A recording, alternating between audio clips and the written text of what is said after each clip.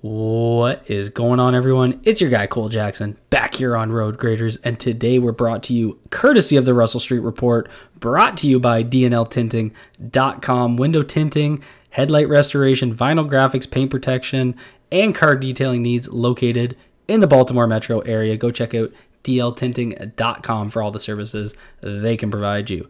And today we are going to be talking about Ronnie Stanley, obviously a hot topic lately. One of the keys to the Ravens' success down the stretch is going to come from offensive line play, and that includes their blind side. And, Ronnie struggled. We've done a number of videos. You guys have seen the issues that we've taken a look at. You can see on the screen there in the thumbnail that I threw up his PFF charting, because on 44 pass attempts, he was only charted with one hurry allowed, got an 86.4 pass blocking grade. So PFF had him charted pretty well, but it doesn't tell the full story, right? It doesn't really tell us how does it look compared to what we've seen. So that's what we're going to do here today. And so, if you're new to the channel, if this is your first time here, first of all, everyone, go hit the like button, hit subscribe if you're new here. And, you can go back, search through my videos and see kind of an analysis of what I think his problem was. And it still showed up here. So you see on the first play that we're going to take a look at, you're going to see that anchor, right, where guys are lining him up, bull rushing him. And right there, you see him get squared up, and you see him getting driven back there.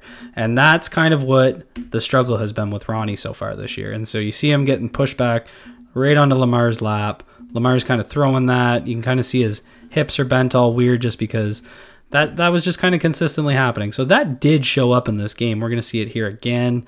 See him kind of getting pushed back. And watch Lamar's feet on this one. I thought this was really interesting. So he's going to release it. And he's getting pressure, right? He's getting Aaron Donald's crossing John Simpson's face here. Ronnie's getting pushed back. And you're going to see him, run straight up in the air. Watch his feet. You see that? It's almost like he's nervous. He's going to get, his lower body taken out. So I thought that was interesting. But, so did this problem show up a little bit? You're seeing it a little bit here. But this was nice to see. This was a solid rep where I felt, he kind of got lined up. You can see helmet crosses inside. We're bracing for contact. We take a step back there, but then we plant our feet and a little bit better bend there, right? That's been the problem that I've seen. After that knee injury, really struggled to absorb contact by going through his lower body. Seems a little bit better there. So overall, definitely better. What a catch by OBJ.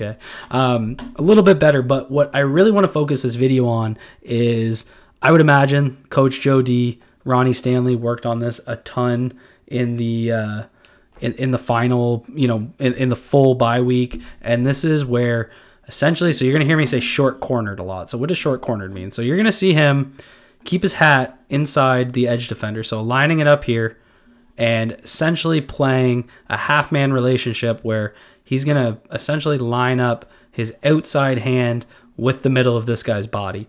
And what he's doing is he's allowing a short corner. And when I say that, it's essentially that loop when you run around and you see guys bend.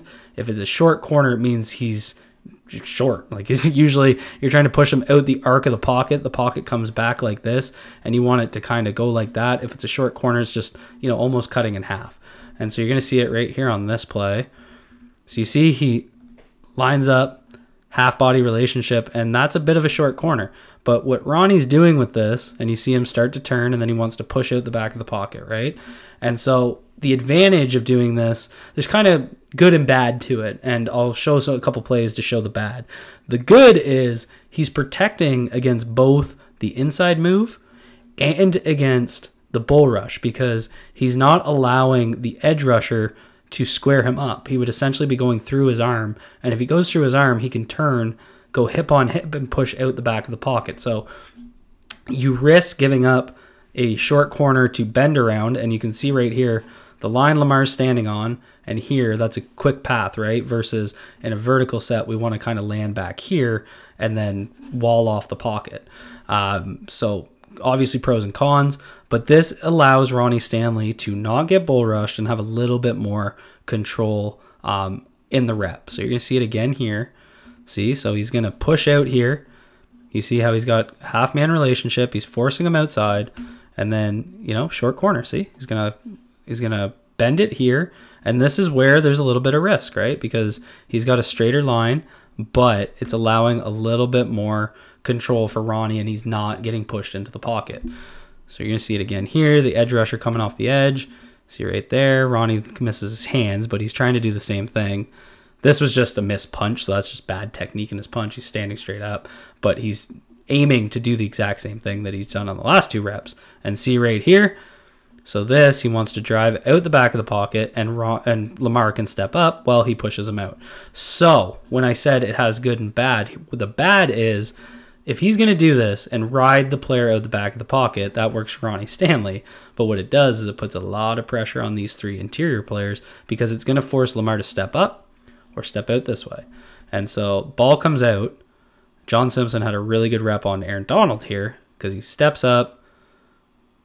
This is that OBJ touchdown. What a throw.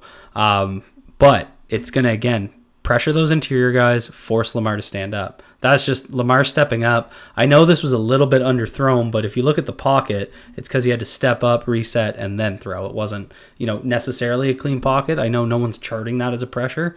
You could argue that it is because he's forcing the quarterback to react. So be curious on opinions on that. Do you guys think that type of play counts as a pressure where Lamar has to step up, or to you is that simple pocket management? I'm always curious on opinions there. So here you see this was one that really stood out to me. So he gets out quick. See how quick he's out in his stance.